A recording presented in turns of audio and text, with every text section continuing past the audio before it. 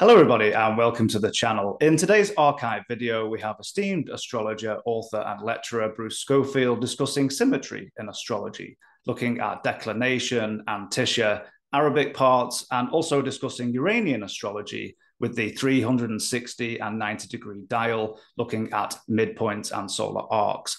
If you are interested in any of today's topics, please see the link below this video in the description for course details. And lastly, we have esteemed astrologer Maurice Fernandez conducting his eclipses workshop on November 4th, tomorrow at 3 p.m. Pacific time. If you can't attend the live workshop, all our videos are recorded and can be viewed at your leisure. And without further ado, I'm going to grab a cup of tea and enjoy rewatching this lecture. Astrology is a subject that it has its own history and it has its own methodologies, and there are many facets to it, just like any other subject. Although at the present time in history, nearly all of the people in astrology are doing practice, right? But we could step back and look at astrology as a subject that basically maps out processes that go on in dynamic systems. A dynamic system would be like a cell or a person or a collective group of people. My definition of astrology is a set of mapping techniques, for complex systems. So a human being is a complex system with a body and mind and all that, and the horoscope is a map. And there are other ways to map or chart out what goes on over time. In addition to the horoscope, there are graphic techniques and so on.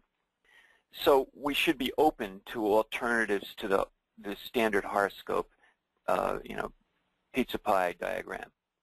There are different ways of looking at these things. And one of them is through symmetry. And if you really step back far enough, you could argue that symmetry is the organizing principle in astrology. And if you, the next slide from here, I'll begin to show why I believe that is so. But what's even more important is that symmetry is an organizing principle of life. Now, just due to the fact that in the world that we live in, we have gravity pulling us down, and and we have to rise above it. This tends to shape organisms as they evolve in certain ways. Motion requires certain kinds of forms, and it turns out that nearly all of our body forms and the body forms, of other organisms are built on some kind of symmetry. And it's usually bilateral. That means that there's, a central axis, think the spine, and mirror image appendages radiating out on each side of that spine or axis. And nearly all organisms, certainly, it's obvious in plants and animals and whatnot, have a bilateral kind of symmetry. We have two eyes. There's a value in symmetry. Not only does it stabilize the organism as it exists, but it also creates redundancy, where if like one part goes, you still got the other one working for you. So it really is, symmetry is it's intelligent design. Exactly, that's what it is. Now, there have been other kinds of symmetry. There were organisms that lived, roughly 550 to 520 million years ago, called the Ediacaran biota, and some of those had trilateral symmetry. They were kind of an experiment in life that didn't work out very well.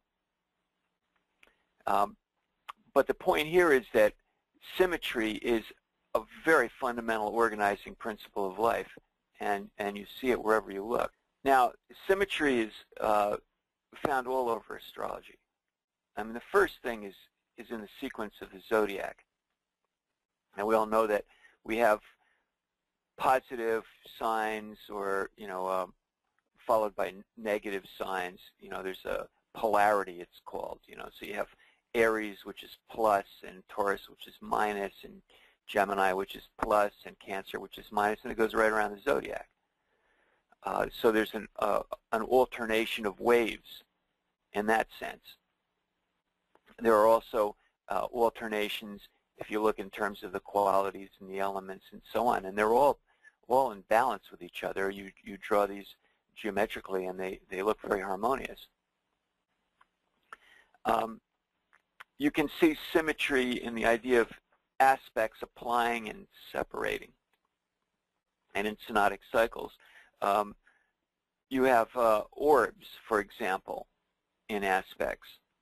So you have an orb of, say, 10 degrees.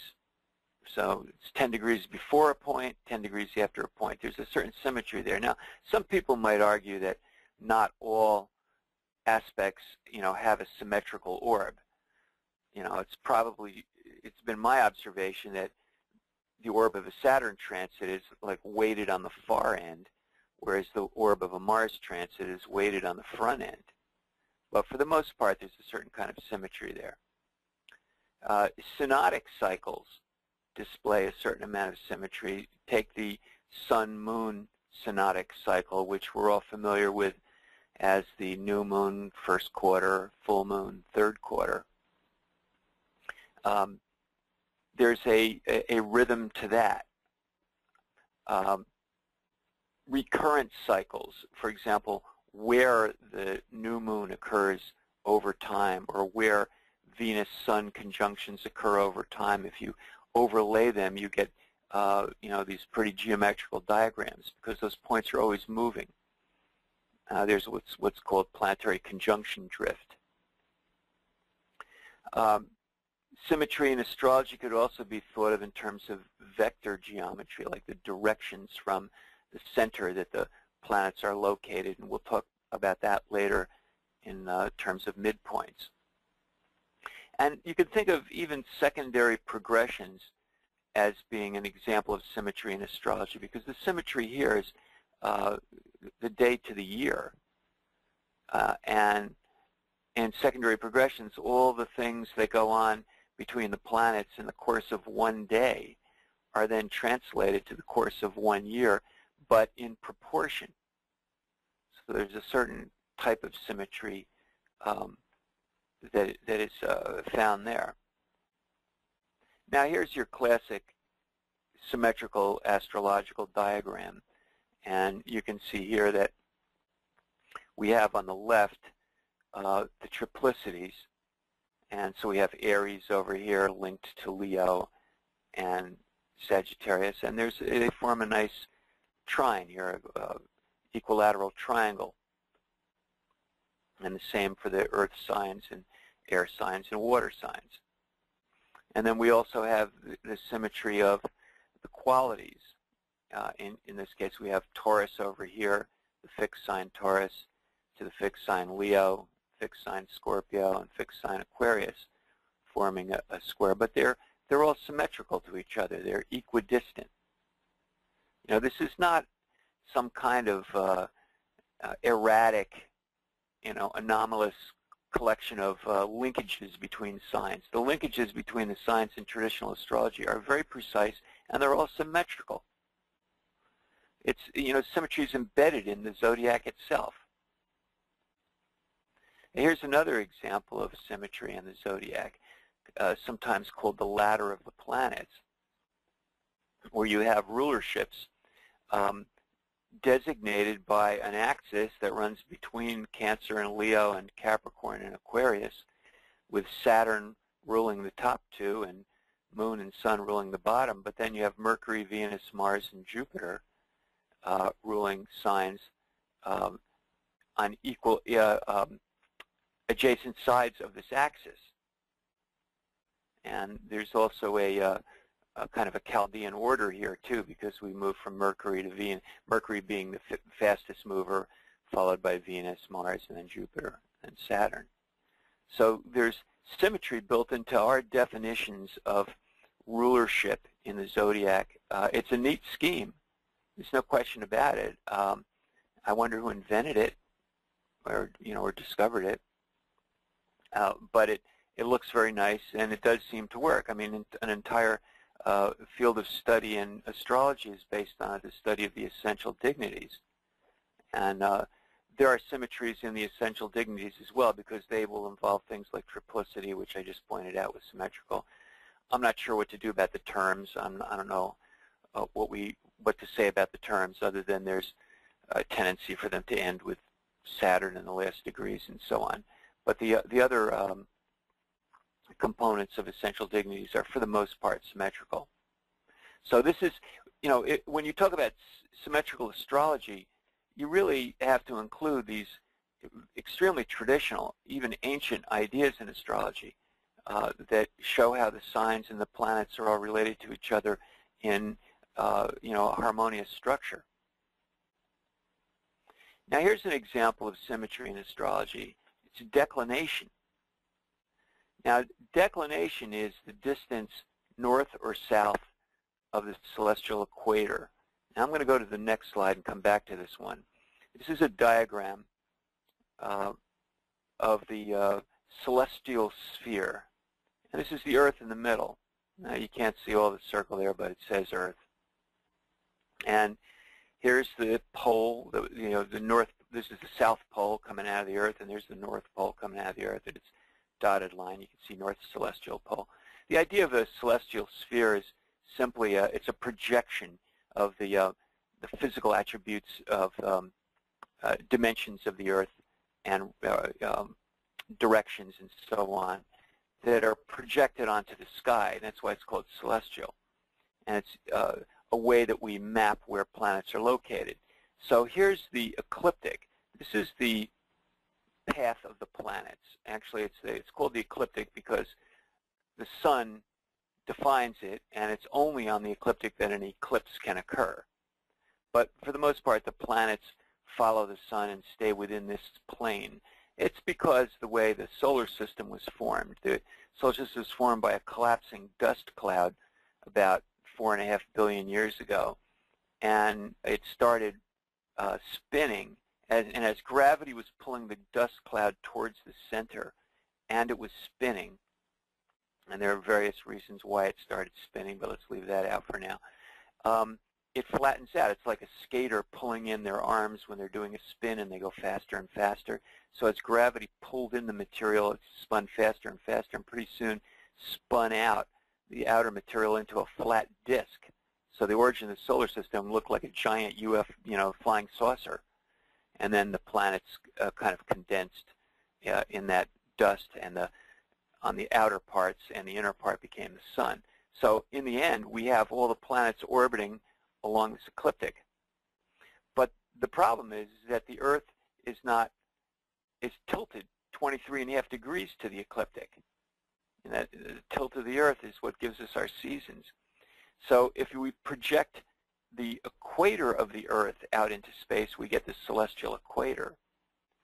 And you can see that going around here. And the celestial equator is at 90 degrees to the poles. Well, anyway, the celestial equator intersects with the ecliptic at only 2 points, 0 degrees Aries and 0 degrees Libra. And that's the only time they're coincident. Otherwise, they are not on the same line at all. And when you get to the solstices, they're 23.5 degrees apart. Now, declination, which is a very important component and factor in astrology, is measured against the celestial equator, not the ecliptic. So what we're interested in, if we're looking for a parallel or a contraparallel in declination, we're going to be measuring how far above or below the equator the planet is. Now let's go back to the other diagram. And this line here is 0 that I have is very close to 0. I guess I missed a little bit. It's supposed to be right on 0. And here's January, December.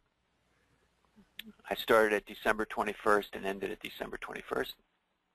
And this is the declination of the sun throughout the year. So at the solstices, it's at its maximum. Here it's 23 degrees south, so you have -20. And if we get to June, when we have the summer solstice, we're up here to 23 degrees north, declination. So over the course of the year, the sun's declination moves like this, and this goes on. It's the same every year. Now, the way we measure declination a parallel is in terms of distance north or south of the equator. So if one planet is located at -10 and another planet is located at +10, that's called a contraparallel. If a planet is located, one planet is located at, say, 15, and another planet in a totally different sign is located at 15 degrees, then that's a parallel.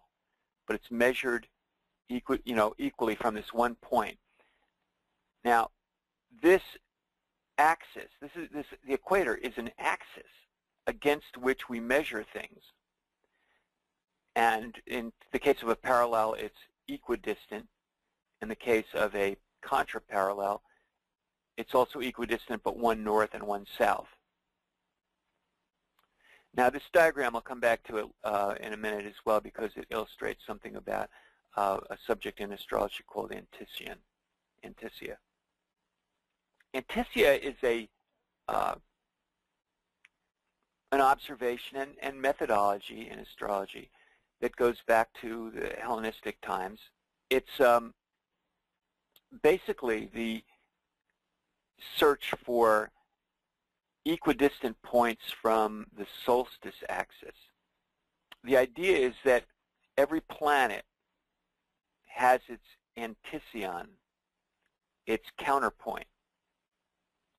So, for example, I have over here 3 degrees of Leo. So if you happen to have a planet at 3 degrees of Leo,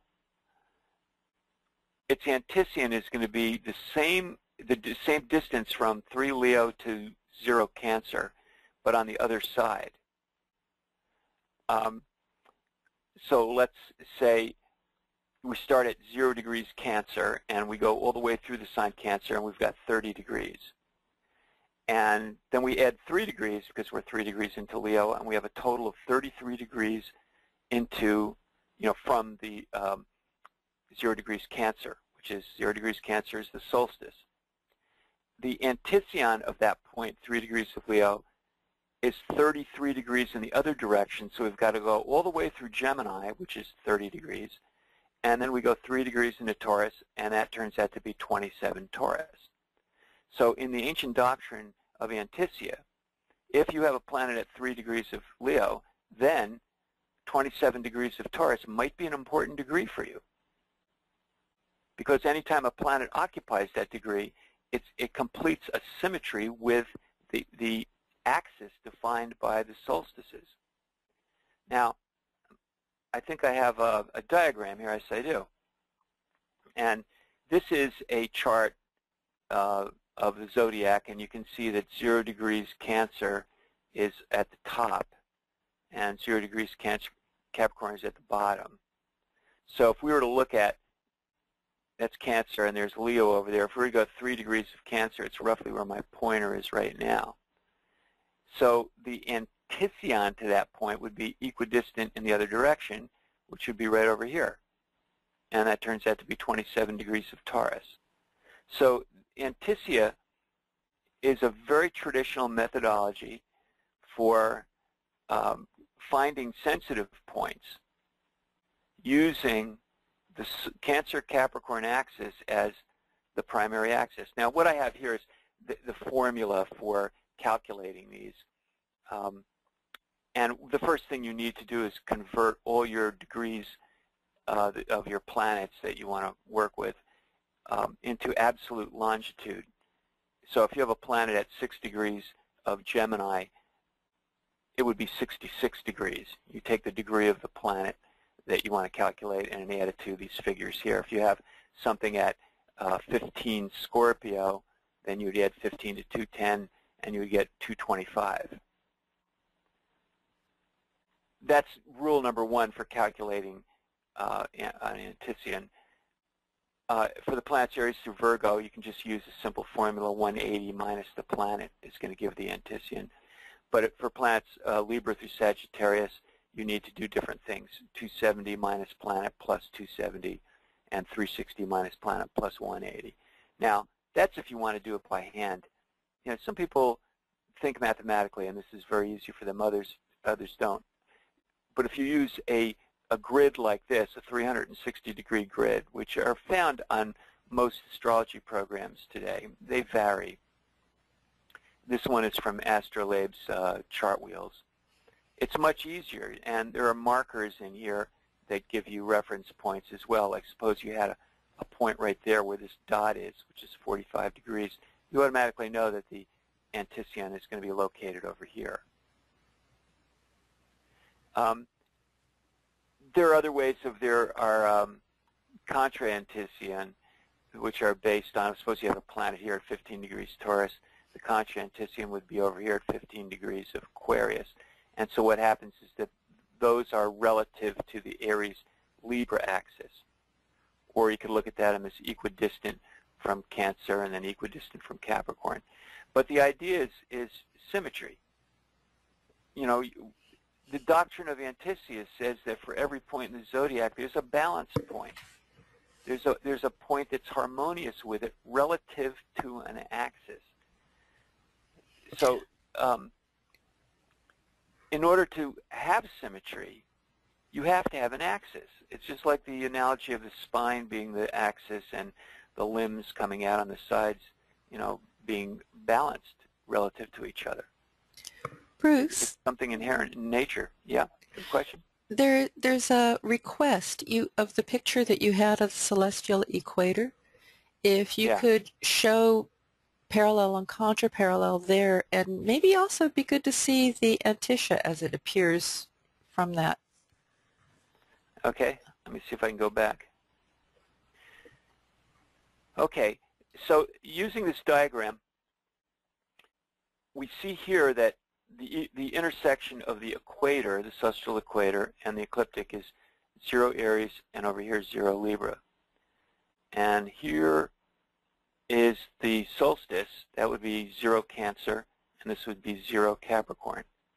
So if you had a planet, say here, which would probably be in Gemini somewhere, the Antiscia would be on the other side over there, somewhere in Cancer.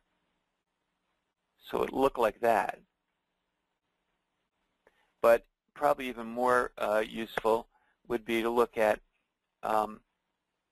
what I believe is the original basis behind Antiscia in the first, to begin with, is this graph of the declination of the sun. Now remember I said that the planets for the most part stay in the plane of the sun, and any planet's declination is going to be dependent on the sign position that it's in, and planetary declinations are only high when the planets are near the solstices, and they're going to tend to be low when they're near the equinoxes, just as the sun's is. So when the sun is at the equinox, the declination is 0. This is the spring equinox in March, and here's the fall equinox in September. And the declinations are high at the solstices, north in the summer and south in the winter. So the sun's declination on, this looks like early May, is going to be about 16 degrees north. But also in early August, it's going to be at 16 degrees north because the sun is moving back down in declination. And so this would create a symmetrical relationship to the summer solstice axis. And so if a planet was, if the sun is here, if you were born, say, May 3rd, the Antiscia to your sun is going to be over here somewhere in Leo. Probably about 10 degrees of Leo or so on. And the other planets are going to be very similar. Just look in the ephemeris. You'll see that if you have Venus in Cancer, its declination is going to be high. If you have Venus in Aries, its declination is going to be low. They all follow that pattern. So I'm suggesting that you think of Antiscia as being an observation and technique in astrology that probably is founded on the declination of the sun throughout the year, the declination cycle. And that relates ultimately to length of day, and it relates to rising position on the horizon. But I'm not going to go there today because that's a more complex topic. So that's the question. Based on that, then how do you use your interpretation of the Antiscia? Well, that's a good question. I think that you want to look at it this way, that the Cancer-Capricorn axis is something that's, represents the world. It's something that's in common, that has commonality with the whole globe. So if you were born with, say, the sun at, using that same example, 3 degrees of Leo, the point at 27 degrees of Taurus is going to represent a point that's going to bring you in touch with the world.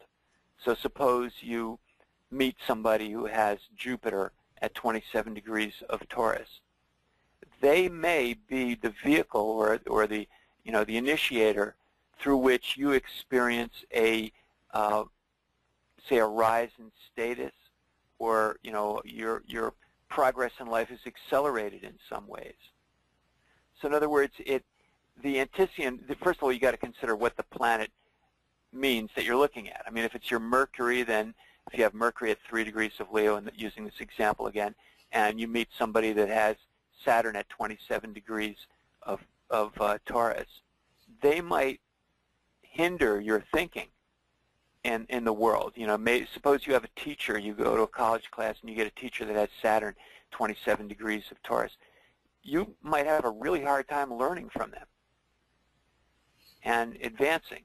On the other hand, if you're going into some kind of a program that just requires repetition and structure, then maybe it'll work. Maybe that would be good for a math class. You have to take them all on their own terms. So in your own chart, when you have a parallel, you're essentially mirroring that. So it works. Well, it could be, you can have two parallels, but a parallel of planets that are just near each other in the zodiac. Okay. They don't have the same declination.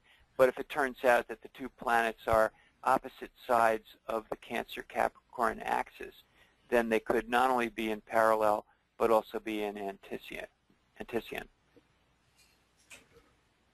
So we have a little orb room here, a little whittle room, but the idea behind it is pretty straightforward. It's a symmetrical point relative to the Cancer-Capricorn axis. Now, a lot of people don't use these points because it's hard to see how they work. And my examples that I gave, suggest that it's maybe a little more subtle. I think that when you do astrology, it's very easy to stick with simple personality characteristics. But when you start trying to interpret something on a larger scale, it's a little difficult because a lot of it depends on the society that the person lives in and what the values are of the time. Astrology stays the same in principle, but it has to vary according to what historical period we're living in. I think essential dignities, for example, were extremely relevant to a more stratified society. And not that today's society isn't stratified. It is in a different way, monetarily, but it's not quite as demanding as it might have been back then. Anyway, regardless, I think that the interpretation of Antiscia is probably best thought of in terms of how a person actually functions in the outside world. And planets at the Antician of your natal planets may offer some insights into how you're helped or hindered. And you could look at transiting points to the Anticians and get insights. And you can also look at the points that are in the charts of people that you relate to. And of course, progressions and solar arcs, any kind of moving point that's going through an Antician in your chart. You'll probably notice it. Okay, there's a couple last little questions on this. One is that it sounds like the Antician has the nature of a conjunction. So is that similar to saying the parallel has a nature of a conjunction? Yeah, I think that what we're talking about with Antiscia and with declinations are blendings, like a kind of pure blending of the two planets, the two principles. And we would tend to see that most obviously in terms of a conjunction, which is the most pure blending that you get. You know, you get squares between planets and they kind of often fight each other. The conjunction really is, you know, two colors put in a pot and stirred. And the other question is, just looking at this, it looks like it is also very much related to the Thema Mundi, where you have the Cancer-Capricorn axis as your starting point, your 1-7, where we put Aries-Libra. Have you mean this diagram here? Yeah. Well, I mean, when you were talking about calculating it, I was thinking, well, you know, we have to go through quite, and this other person was probably thinking the same thing, where we have to go through quite a bit to translate it by starting everything from Aries. But what if we start everything, if we're using Antiscia and start it all from Cancer, which is the starting point in the Thema Mundi? So it seems like it's all part of that same, I don't know if you've looked at that or not. No, I just, you know, I learned astrology in the traditional way, where we count from 0 Aries all around the zodiac, and I got used to thinking in terms of absolute longitude. And then I used these dials, and I never thought anything else about it other than just like looking for symmetry around an axis. Okay.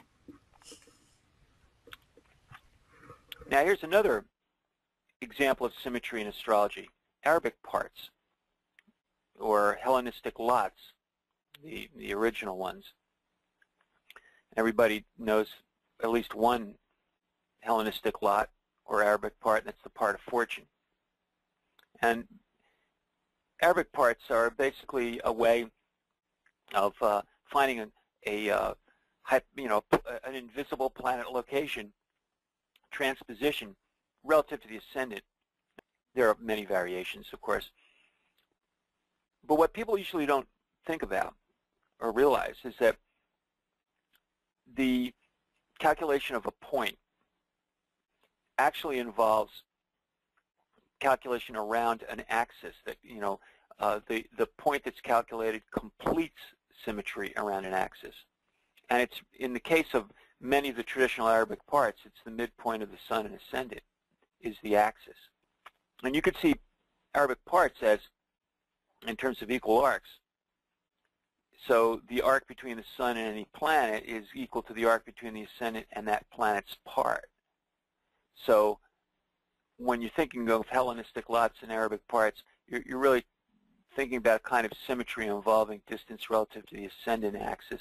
And of course, this is all measured on the ecliptic, not the equator in the case of, as the case is in declinations. So here's an example of Barack Obama's chart. And we see that he's a night birth, and, you know, you calculate his part of fortune accordingly, and here it is at 27 degrees Aries in 15 minutes. And, you know, we treat it as a point. We don't really, you know, think too much about it. It's just a point, and there are delineations for it and so on. It seems to have a lot to do with the health of the body. And it does involve the sun, moon, and ascendant in the calculations. But what's going on behind the scenes is shown in this diagram here. This is a 360-degree zodiac, and this is 0 degrees over here, so that would be Aries, right? And this is 30 degrees, and that would be Taurus, 60 degrees Gemini, and so on, all the way through the zodiac. And Barack Obama's positions, so his natal positions, are placed on this grid. Like we know, if we go back, we see that his moon is at 3 degrees of Gemini, and his sun is at 12 degrees of Leo. So over here, here's his moon. At 60 is the beginning of Gemini, and we go 3, and lo and behold, there's the moon.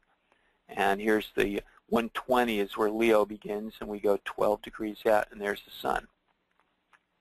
So here's how this part of fortune is really calculated. We take the midpoint between the sun and the ascendant. Remember, this ascendant is over here in Aquarius. And then we have an axis to that midpoint. Any midpoint has an axis. You could take any 2 points, like, you could take, say, the Moon and Venus over here, right? And somewhere right in the middle, you can calculate it out. There's the midpoint. And then you can draw an axis all the way through the middle over here to the other side of the zodiac. So what's done with the Arabic parts is you've got the sun ascendant. You take the midpoint, you draw an axis, and one side of the axis is the moon. And then equidistant from the axis is the part of fortune. So, and this is set up for a night birth, of course, but you would do the similar thing with the day birth, but moon and ascendant. But the point here is that you have an axis around which is grouped moon, part of fortune, sun, ascendant. And we can go back to that other diagram. We can see that if you take the part of fortune, the moon, and the midpoint in here, which turns out to be about 18 degrees of Taurus, and then we run that across to the other side over here, 18 degrees of Scorpio, and if you were to measure it, it would be the same distance to the sun as to the ascendant. So the real deal here is an 18-degree Taurus-Scorpio axis, and it will be very interesting to see what goes on when Saturn crosses that axis, which will happen in just a few months. And the president is, exhibit 1 for astrology. I've worked with his chart enough times to know that it works, so I have to conclude he was born in Hawaii when he said he was. He's in the public eye, and we can follow him very clearly, and we should watch when Saturn gets to that point, roughly 18 degrees of Scorpio. So we can see that the doctrine of Hellenistic lots and Arabic parts is in reality a kind of symmetrical astrology, except it's never expressed that way. It's expressed as a formula. And the formulas, vary, and you can see lists of parts. There must be hundreds of parts. If you go on astrology programs and look up Arabic parts or whatever they happen to be called, you'll see a long list. Do they all work? I don't know.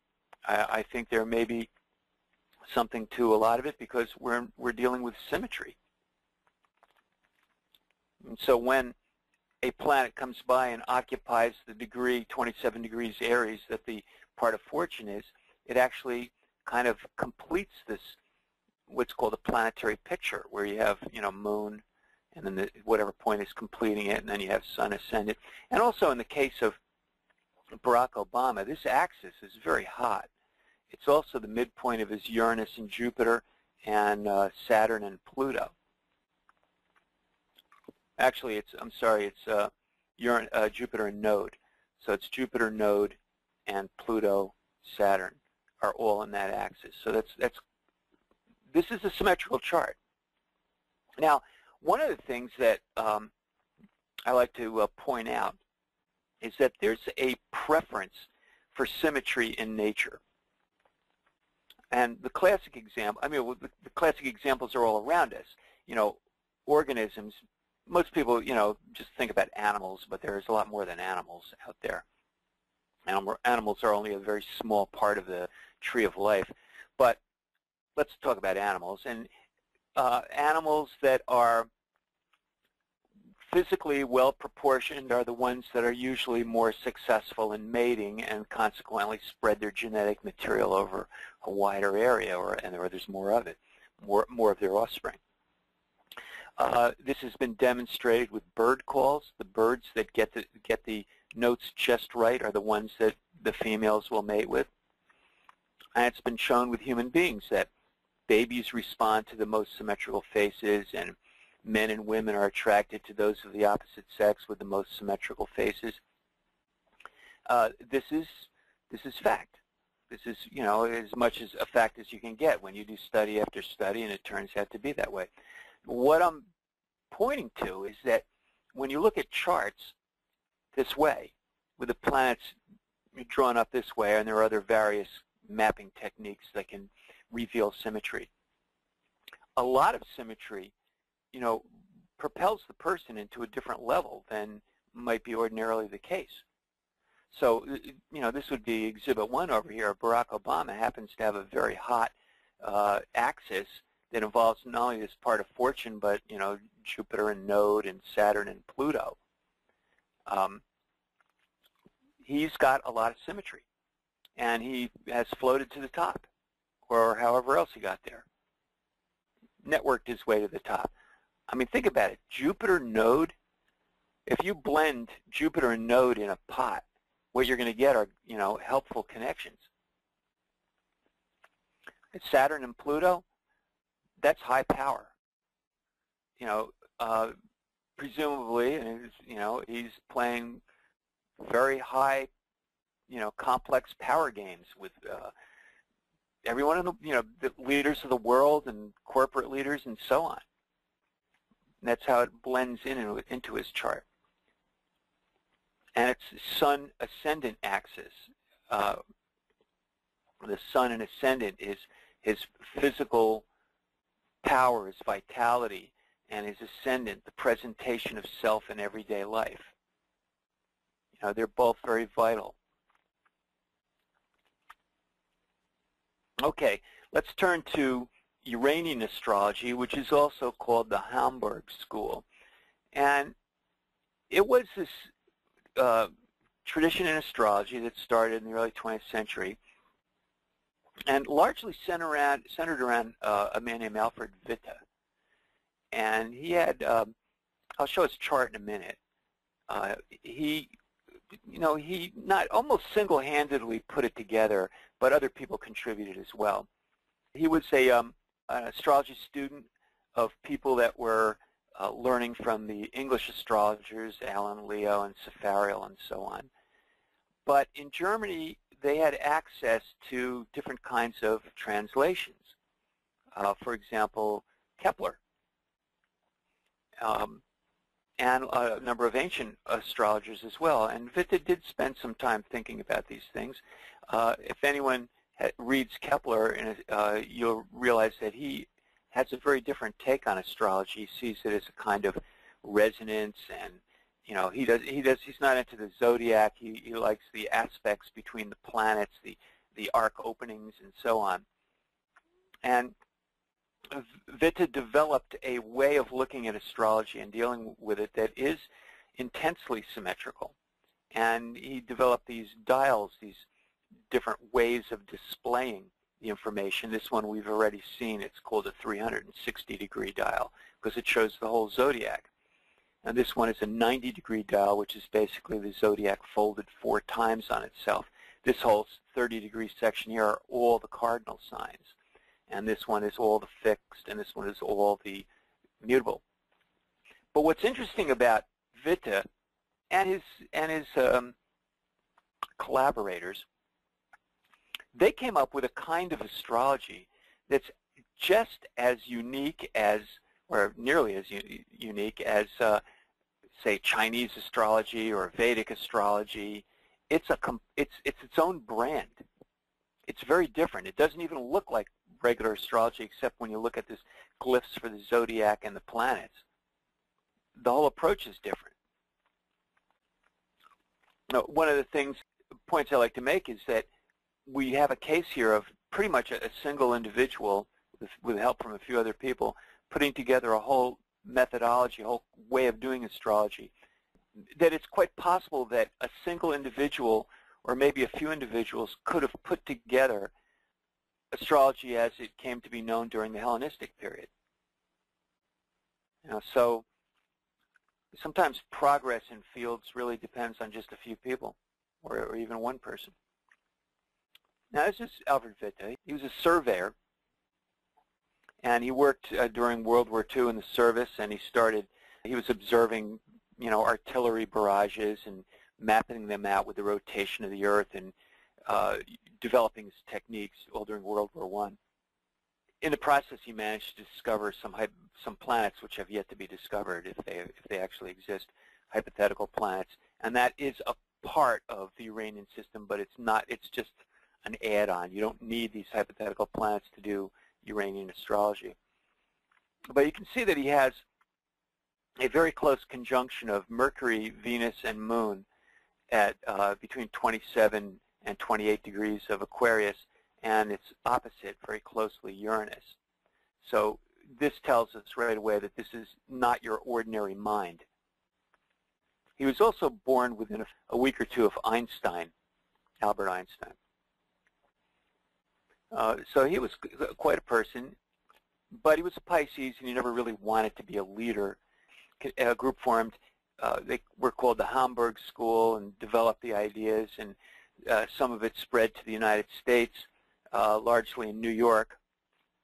Individual in particular, Hans Nigemann, was promoting it in New York during the 50s and 60s, and maybe even into the 70s. And I was one of the people that was interested in it at the time, and met him a few times. And so he was kind of a carrier from that, first wave of Uranian astrology, and propagated the material on mimeographed, homemade books that he sold for outrageous amounts of money. But one of the techniques that Uranian astrology utilizes are midpoints. Now, let me back up a minute and say that Uranian astrology spawned many ideas that have made their way into mainstream astrology. And one of them is midpoints. People do know about these things, and some people use them, regularly. But other ideas have come from the Uranian system, another being solar arc, another being the composite chart. Now, it's not that Alfred Witte invented everything. He did invent quite a few things, but he put together a lot of ideas that were pretty much going nowhere in astrology, and made them into a system. And the system has influenced other astrologers. Reinhold Ebertin was another German who built on Witte's work without really aligning himself with Witte, and promoted a kind of astrology called cosmobiology. He also used the dials.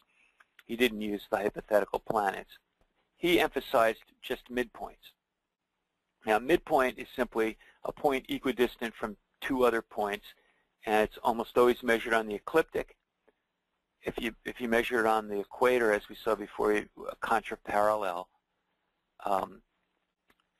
It could be you could say that the equator is the midpoint of two planets in contraparallel. But let's move over to the ecliptic and stay there.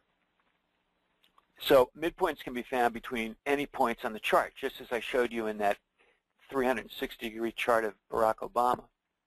One way to think about this is that these traditional aspect patterns, like a T-square, are really midpoint patterns. So suppose you have a midpoint, T-square rather, and you have a planet at 15 Aries and one at 15 Libra and one at 15 Capricorn. Well, the planet at 15 Capricorn is at the midpoint of the Aries planet and the Libra planet. Suppose you have a grand trine. You got a planet at 10 Pisces and 10 Cancer and 10 Scorpio. So the planet at 10 Pisces is at the midpoint of the planets at 10 Scorpio and 10 Cancer. The planet at 10 Cancer is at the midpoint of the planets at 10 Scorpio and 10 Pisces. And likewise, the planet at 10 Scorpio is at the midpoint of 10 Pisces and 10 Cancer. So you could look at a grand trine as being a giant midpoint pattern. And that's why some grand trines work pretty well and some don't. Suppose you have Sun, trine Uranus, trine Mars, the grand trine of those three. Well, the Sun's at the midpoint of Mars and Uranus, and and then the person has an accident, and you wonder why. Oh, the grand trine's supposed to be, favorable. No, the Sun's at the midpoint of Mars-Uranus. It's pulling in the energy of Uranus and Mars equally, and those things mix in a volatile way, usually. You can be constructive with all these things. I mean, Mars-Uranus could mean that you like to hit things with tools, work with tools, build things, or maybe blow up things.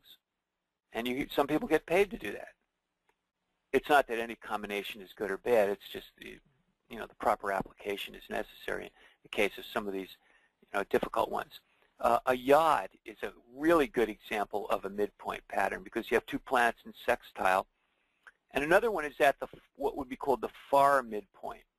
It's on the other side of the zodiac. But between two planets in sextile, there is a midpoint, and that's the axis that, axis of the yod. Two planets in sextile, and a third one on the opposite side of the zodiac that's equidistant from both. An example would be you have a planet at 15 degrees of Aries, and then that would be your, say, let's call that the focal point. And then you have a planet at 15 degrees of Virgo and 15 degrees of Scorpio. So if you take 15 Virgo and 15 Scorpio, the midpoint is 15 Libra. And the Libra axis, if you take that axis and run it out to 15 degrees Aries, there you go. So a yod is a midpoint configuration. The midpoints are usually written as follows. You have, okay, Saturn equals Sun/Moon. This is another way of writing a midpoint, Sun plus Moon minus Saturn equals Saturn, and it's the way which is traditionally used in Uranian astrology. You get the same result if you plug the numbers in and you use absolute longitude, as I was using before, and you add these up. You'll see that there's an equation here, the formula, and it focuses on Saturn as the midpoint of Sun and Moon. Now, this is all a case of how you want to think about it. And some people think about it very easily this way. They like the numbers. Other people don't. Other people just like to see a simple relationship like this. This looks more like an Arabic point. And I think the idea of Arabic points was something that Alfred Witte took very seriously and incorporated into his brand of astrology. And he used the formula of the Hellenistic lots and Arabic parts to describe the various structures that he would observe in a chart. And he liked the mathematical precision of it, and so this is how you would do it. You can't really use numbers when you express the midpoint this way, but you can here. What Witte was really interested in was the idea of planetary pictures. If you have a midpoint, if you have two planets and there's another planet at the midpoint of those, that's a planetary picture. But planetary pictures are more like the one I was showing in the example of Barack Obama. You have a number of things grouped together around an axis.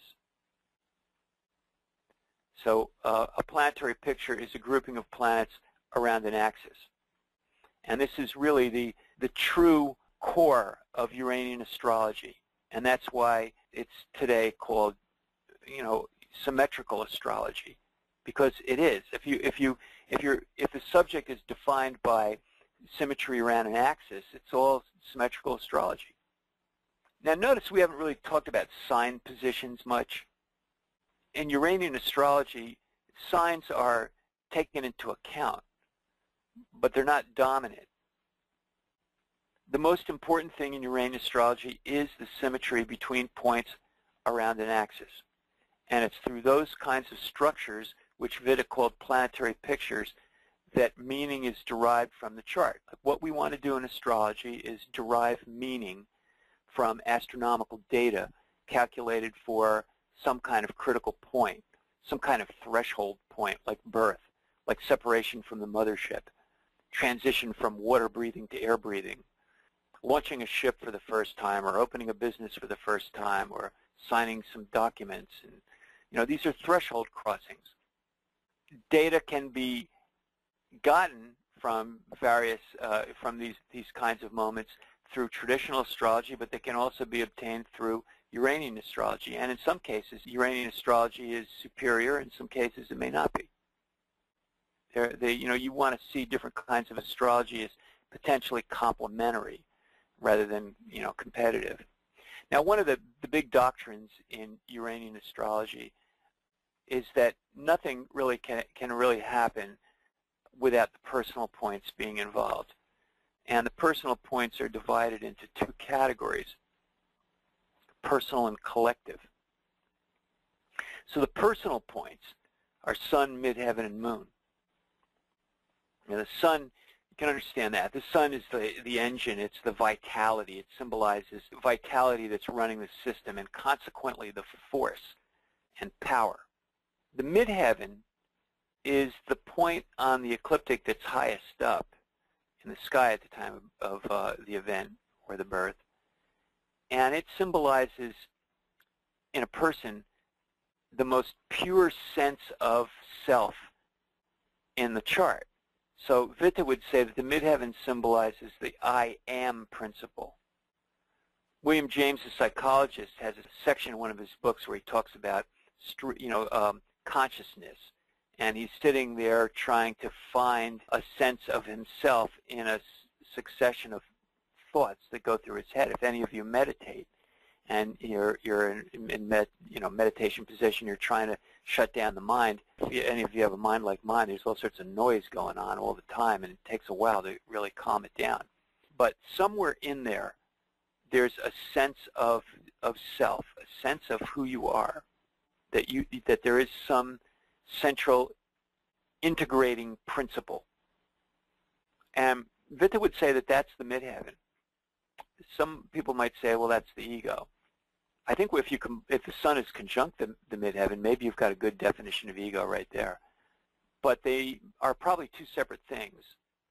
The moon is a point of emotional and reactive volatility. It is a sensitive point, and it's the point that protects the self. It's the adjustment point, the point that seeks accommodation with the environment. So these are all very personal. You know, you have to have energy to live.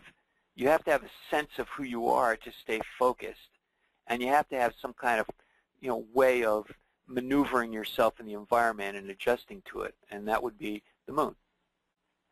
Now, the collective personal points are the Aries point, 0 degrees Aries, the ascendant, and the moon's node. Now, Aries is very general. It's the point where the ecliptic and the equator meet. So it's a point that's common to the whole world. And it is true that people who are very involved in the world on a high scale, politicians and actors and famous people in general, they will have a lot of emphasis in their chart on 0 degrees Aries, or also the other cardinal points, 0, Cancer, Libra, and Capricorn. So you can see the Aries point as a link to the outside world, so it's collective. It's not just you, it's you and the rest of the world. The ascendant is a point that I think is really best defined, this is how I define it, as the contact boundary between the self and the not-self. And the ascendant is something that kicks in only when you're around other people. If you're minding your own business, sitting in a chair in a room, reading a book or whatever, your ascendant is inactive. It's in sleep mode. But as soon as somebody walks in, your ascendant kicks in, and then you negotiate that encounter. So the ascendant is very much about the collective. It's about the social world around you. And we develop our ascendants based on largely our early family experiences and birth order and so on. We develop a style, and then we use it for the rest of our life. The moon's node has to do with linkages and connections on a slightly larger scale. The node is basically a point of networking. So in Uranian astrology, for anything to be of significance, there has to be some connections to these 6 points, or one of these 6, or 2 of them, or the more the better. You remember in that diagram with Barack Obama, there was an axis that involved sun and ascendant, which is the axis of the part of fortune, but it also brought in some other planetary midpoints as well. We're going to turn to a few examples, and then I'll open up for questions here. But this is Barack Obama's chart on a 360-degree dial, and this is from Astrolabe's Chart Wheels, program, which is an excellent program for doing this kind of astrology. It's extremely sophisticated. I haven't figured it out yet, or very much of it. It has a lot of depth. But you can set it up this way, and the standard format in Uranian astrology is to set up a 360-degree dial with Libra where we would usually see Aries. There's some reasons for this based on seasons and so on, but I won't go into them now. Let's just say that this is the convention. So we look at this and we can see there might be some symmetries just around this 0 degrees Cancer axis. We go down here and we see here's this midheaven. Now notice this midheaven is over here in late Scorpio. We come over here and here's Jupiter in early Aquarius. So what we've got is Jupiter is at the Antiscia of his midheaven. That sounds good. And we have, it looks like he's got Venus very close to 0 Cancer. So we know that he's got a Venus, a social connection to the world at large right there. Now, this dial is designed so you can see the squares very easily, right? They're easy to see. And we can see this semi-squares and sesquiquadrates with these dots over here. So the square is the 4th harmonic of the zodiac. So if you divide 4 into 360, you get 90. And so the square is not, the 90-degree angle here is the 4th harmonic. If you divide 8 into 360, you get 45. And here are the 45-degree points, right? So if you go from here to here, it's 45, and from here to here, it's 45, and so on. So there are 8 of them around the zodiac. If you divide further by 16 into 360, you get 22.5 degrees. And you can see that there are actually markers for the 22.5 degree aspect. And you can see that Barack Obama has Pluto on one of those points. We could say just from this diagram that Barack Obama has some link to the world, some strong links. I mean, the Venus up here is one very good one, but I mean, midheaven and Jupiter centered on that axis, and then Pluto tying into it. So there are a few things here that suggest that he's well connected to the world, the Aries axis, called Aries just as a symbol, but we're really talking about 0 cardinal. It involves the midheaven and Jupiter over there. So there are personal, at least this one personal point is involved in it, a link between the personal point, the Aries axis, Aries solstice axis, and in this case Jupiter. Now, what I'm doing here is I'm going to look at his chart in terms of the Sun midheaven midpoint. So I moved the pointer over to the midpoint between the Sun and the midheaven. You can see it here. So here are the 45-degree points relative to the pointer. And then if you go a certain distance on each side of them, you come to the Sun and the midheaven. So we're looking for this a point that creates symmetry between Sun and midheaven, and this is it.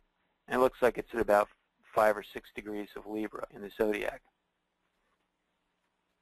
So this is an axis in his chart. It's located right about there. So the next chart, what I've done is, so I took this axis, and let me just back up and say what I'm about to do is demonstrate how the previous election could have, was predicted. I thought Obama would win. A lot of people did, and people use different techniques in astrology to do so, but this was kind of how I did it. So I find the midpoint between midheaven and Sun. So this is, the Sun is leadership, and the midheaven is the sense of I, the inner person. And then what I did was I added the solar arc to that point. His solar arc was about 49 degrees or so. So if we're at 6 Libra here, I didn't write that in. Sorry about that. So this would be November 2012, midpoint between his midheaven and Sun plus the solar arc. And so it would move it up here to this point at this time in his life, which turns out to be the midpoint between Mars and Jupiter. And it's also kind of tied over here to Uranus and Node. But Mars-Jupiter is a winning position, a winning configuration. When I used to do astrology and pick racehorse winners at the track, if Mars and Jupiter I thought were good indications that a certain horse would win if the jockey's chart tied into it.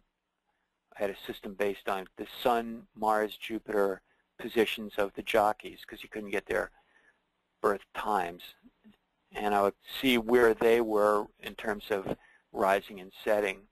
But Jupiter and Mars is a successful campaign in a sense. successful war.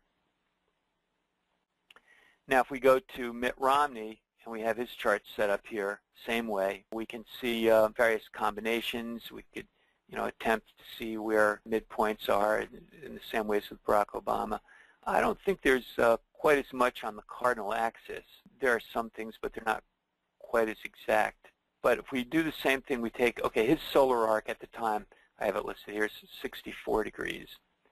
And we go to his sun, okay, we go to his sun midheaven midpoint, which is right here. There's sun, here's midheaven, and this is the midpoint. This is an axis. And it turns out this is a pretty strong midpoint in his chart because it also involves Uranus and Chiron, so it's got that going on. And it also ties into his moon and Jupiter, and even his ascendant over here. I mean, it's pretty close to the midpoint of his moon-Jupiter ascendant contact. So Mitt Romney's, he's been a prominent politician. He was the governor of my state of Massachusetts. That's unusual. Massachusetts is primarily a blue state, but he got elected. I would think that the moon-Jupiter, I mean, it's a sign of popularity. But if we add the solar arc to that point, now let's go back. We're adding 64 degrees to this point here, and we're moving it ahead to over here. Now we've got a new axis, and look what's on the axis. Saturn. So the movement of his midheaven sun midpoint by solar arc ties into Saturn at the time of the 2012 election, and he lost. If it had tied into this moon-Jupiter, he probably would have won. Now, I use this technique. It's a little abstract. I mean, what I'm doing is I'm finding a midpoint between important points in the chart, personal points, sun and midheaven, and I'm moving them in the zodiac at the rate of the solar arc. And for those of you who don't know, the solar arc is basically the rate of the same as the progressed sun. If you take your progressed sun and you subtract it from your natal sun at any given age, you get an arc. And what I did was I calculated for early November of 2012, figured out what the arc was. Actually, the computer did that, and added it on and got those results. So in the case of Barack Obama, it comes out to Mars-Jupiter. In the case of Mitt Romney, it comes out to Saturn. It ties into Saturn. So we see he won and lost. So that's just an example of the kind of things that can be done using this system. It's not the easiest. You've got to be creative. It's just like any other kind of astrology. You just can't go by the book. You have to get used to dealing with a lot of information. You have to know what to weed out, what's important. But you can do amazing things with it. It's a system that works very well for electional astrology. It works very well for analyzing events. And it works very well for understanding how a person functions in the world and where they go and what they do. I think that it has as much psychological depth as traditional astrology, although most people that practice Uranian astrology tend to be technical in orientation, and they're more interested in techniques. But sooner or later, somebody with great psychological insight is going to write something on Uranian astrology, and it's going to be shown to be as valid a psychological system as any other kind of astrology. So that's my example, and this is the course. This is the commercial portion of the program here, E510 Kepler College, and this is what I cover. I go through coordinate systems for a whole week, and there are homework assignments for every week and discussions and so on. There's a 1 hour or so lecture every week that I give. And we talk about declination and latitude, Antiscia, Arabic parts, Uranian astrology, midpoints, midpoint trees, 9-degree dials, solar arcs, the trans-Neptunian planets, and the composite chart. So it's a 10-week course and covers all that. Okay, I'm open to questions. There's an observation on Romney's chart. Someone was noticing that you have Neptune on a sensitive point as well as Uranus in that chart, and wondering if you'd comment. All right, let me see if I can get back to it. Here we go. Which one of Romney's? On the solar arc one. The solar arc one. Because you see the Uranus is on one of the... Yeah, by 22.5. Yeah, and then the Uranus on a 45. So those that aren't the main ones, do they seem to have as much effect, or how are they they definitely interpreted? feed into it. There's no question they're feeding into it. You know, I think that, see, I would read this, the Saturn is the most prominent, and it's a planet of being blocked. You know, you're blocked. Uranus is maybe the shocking quality of it, and Neptune is the confusion. Now, turns out that he thought he was going to win. He really thought he was going to win. You know, Fox News, there was that whole Karl Rove thing that was going on, and their people on the ground, poll takers, were completely off. You know, there was a mix of unreality into the picture, and there was a surprise. He had fireworks ready to go off over, you know, in Boston, but it didn't happen. So, you know, it was a shock. It was, you could read this as a shocking and confusing blockage and in the matter. Where these things, you know, occur exactly, you could calculate these out, and they might be a few months apart in terms of actual, you know, position mathematically. But because you have the election at such a big event, it's, you know, it's what you might call a strange attractor. It draws in the aspects within a few months of it. I don't know exactly where these things occur, but they're undoubtedly, you know, within a few months of that point. But if you were looking at just scanning a list of things and you were looking for what was going on right at the election, you might not catch it. You'd say, well, the Saturn thing is, you know, actually I think I did figure it out. The Saturn thing was 3 weeks later or something like that. I should dig it out, but it wasn't right on the election, but it was close enough. But yes, in response to the question, certainly the Uranus and the Neptune is part of it. It's a surprising and confusing ending. One thing, it's an observation about symmetry, noting that it is dualistic, wondering, may indicate a Mercury effect. Perhaps a personal karmic indication is released when current planets activate symmetrical access points. If one has to checkmate before moving forward by a second influence, something that one can refer to when new yet similar symmetries exist or on the horizon. So they're seeing this as rather balance, a type of balance. I'm not sure if I've thought about it that way. The way I think about it is that we just have these various sensitive points in the zodiac, and that, you know, with Uranian astrology, we're discovering them, the most significant ones, trying to better understand them and analyze events and calculate things ahead of time and maybe elect events at those times. Maybe I don't understand the question. I think it wasn't so much a question as an observation from fitting into how they're also, you know, their own look at the chart from traditional astrology, from a soul perspective as well, thinking of it as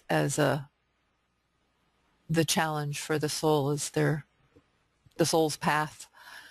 Yeah, where's the soul? Oh, that opens a whole lot of things as to locating the soul in a chart. Yeah.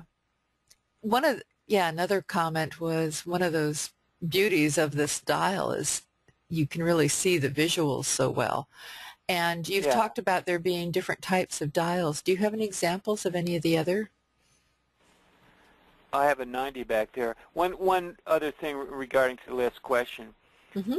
I think what the question involved, or the comment involved in using the word soul, was really looking at it as in a kind of a teleological sense, that there's, you know, some sort of, you know, stuff to be learned, and that's true. I mean, I think that the beauty in astrology is that it presents us with a language that allows us to get deeper insights into the qualities of time as we pass through them, the quality of time. You know, like we travel in a physical environment, and we travel in a temporal environment. And Uranian astrology does provide us with additional information from the standard chart in regard to the nature of time as we move through it. And we could be very creative with that. You know, we could ignore it and, you know, to our own peril, but we can be very creative with it and build and structure things on. So my point of view It's not necessarily evolutionary in the sense that it's used in that branch of astrology called evolutionary astrology. I look at it in just terms of an environment that we're passing through, and that if we're aware, we can utilize our our knowledge of the quality of that time and design our lives accordingly. So I tend to think in terms of constant adaptation to the temporal environment rather than some kind of steadily upward path towards return to the Godhead. So I guess you could say that I'm more pragmatic in that sense, but I also see it as a very hopeful and creative way of viewing life. Does that make any sense? Yeah, I think it sounds good. That's I don't know where the soul is in the zodiac, in the astrology horoscope, and I'm not even sure what the soul is meant by it. I remember I used to teach that course at Kepler, and I had with the Georgian, I had a whole class on what is the soul, and I took about 20 different definitions of people, and we would discuss them in the class. What did it mean, and could you find it on the chart? And it's hard to say what that is. I think that Uranian astrology might point to the midheaven as being maybe the most personal of the points, and maybe that would be somebody would be comfortable calling that the soul. It's hard enough to delineate the meanings of astrological systems in terms of things that we really know and can touch. It gets extremely difficult when you're dealing with abstractions. Definitely. Okay, we do have here's a practical question, and two of them actually. One is on orbs. You've mentioned a couple of times on it's close enough. What do you consider close enough? Usually about a degree or so, sometimes a little more.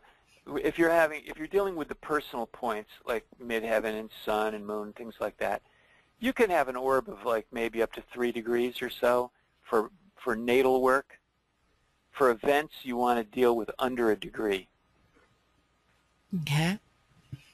And I think that the question before was, let me see if I can go back here to other diagrams from Uranian astrology. And yeah, here we go. This 90-degree wheel is another tool that's used. I think that's what you're referring to, something like that. Mm-hmm. It just occurred to me that the graphic ephemerides that are found on most astrology software today are also a byproduct of Uranian astrology. It's another thing besides composite chart and solar arc and midpoints that have come out of this tradition and have entered the mainstream. Okay, anything else? The other question was what you think is the most practical use for this approach. Well, I like to use it for elections. I like to use it for rectification. I don't think there's anything better than this for rectification, because you can time things very well. I think you can do natal work. I mean, people that are good at this can just read a chart that way. I mean, if I had to, I tend to use both methods. I've got a couple planets in Gemini and opposite Jupiter and Sagittarius, so to me everything is a stew. So I tend to look at natal charts in traditional format, pull what I can out of them. In some cases, I find that when I go to the Uranian system, I get additional information. There's some charts that work better in one format than the other, but I jump back and forth, and I can use Uranian ideas for anything that I want to get at, really. Timing is very good, a very good use, though. Things like solar arc and progressions and whatnot, passing over various axes. Have you ever used it for weather predictions?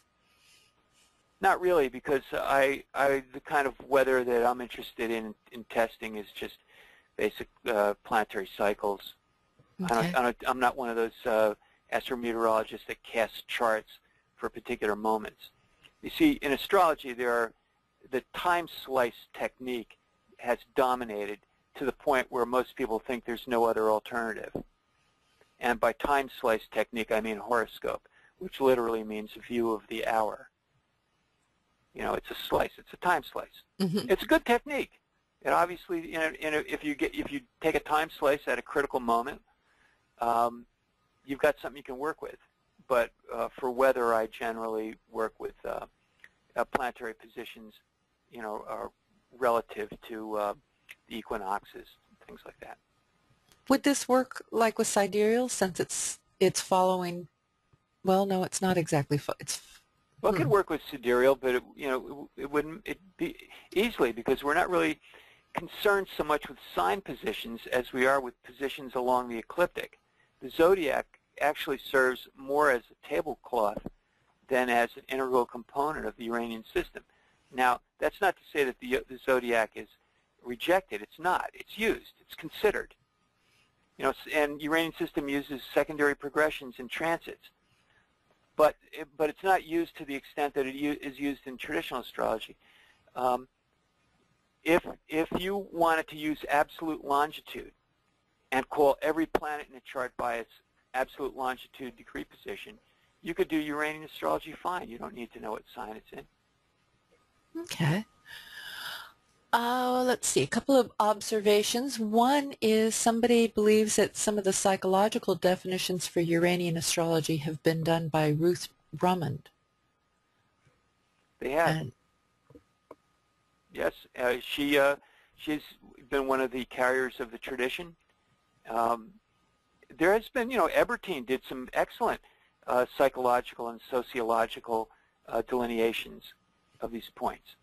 So it's been done. It just hasn't. I think the important point I'm making is that the technical side of this kind of astrology is such that it draws to it people that have a liking for technical methodologies. And those people tend to be less interested in the psychological. So in other words, it draws in more the left brain it has and less the right brain type. One last question is, you mentioned on how excellent it is for rectification. Are there planets that you specifically use in that, or that you focus on? Well, the best thing to do would be, is to put the planets in the natal chart out on a 360 and calculate solar arcs. And I use half solar arc and double solar arc as well, which I won't explain now, but it's part of the system. And I have a list of events in a person's life, and I just clock them as best I can. If you get, for example, you can, if there's like death of the mother, you usually see that the solar arc added to the midheaven or something comes to the moon, Saturn, midpoint. You could figure when that's approximately going to occur and adjust it a little bit, working backwards, and find the time of birth. So it sounds like it's good for predictive work as well as looking back because of these Well, I think specifics. so too. I mean, just the example that I showed you with Romney and Obama. Mm-hmm. I mean, that's a very simple example of how you can use the system to predict the outcome of an election. I thought it was very clear to me that Romney had too much going against him with that prominent Saturn, and Obama had the Jupiter-Mars going for him. The last question is, some people are wondering, are there any good books that you would recommend, or have you written anything? Well, that's the big question. I wrote an article called Introduction to Uranian, it's called Uranian Astrology for the Complete Idiot, and it was in the Mountain Astrologer, about 10 years ago, or maybe not even that. But you could look that up, and that's a good introductory article. I have a lot in it. But there are some books out there. There's Maria Sims' Dail Detective and Roger Jacobson's Principles of Uranian Astrology. I think that's the title. There are a few out there, but not many. I don't think the definitive textbook on Uranian astrology has been written yet. You kind of have to pull together things. There's a lot out there on the internet on it. I'm sure we'll see more books published in the future, but there's not a lot on it. There's a lot of interest in it still in Germany and other parts of Europe, and interestingly Thailand. It depends where a teacher goes and